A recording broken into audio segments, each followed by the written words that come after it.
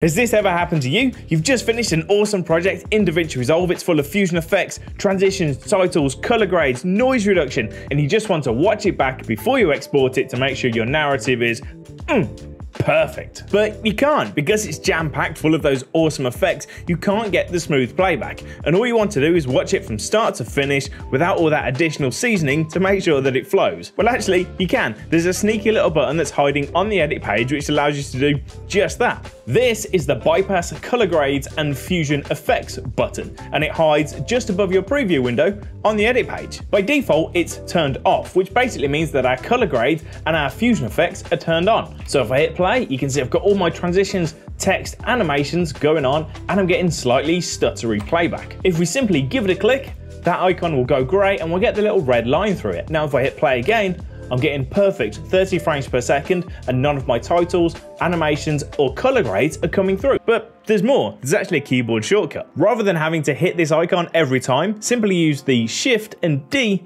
keyboard shortcut to enable the bypass on and off. It's a really handy way of just toggling it as you need it. How handy is that? And there's actually one more thing that you can do with it. You can toggle whether you want the color grades and or the fusion effects to be disabled, allowing you to check exactly what you want. Let's say that you want to check your titles, but you want to disable that noise reduction because we all know noise reduction really chugs up your system. Well, you can do that too. On the edit page, once again, go to your icon and then simply right click. And then you get the option to toggle between color and fusion. So at the moment I've got both ticked, which means both things will be bypassed. If we tick fusion, the icon will look like this, and that just means that we'll be bypassing color. So color is the only thing that's got a tick next to it.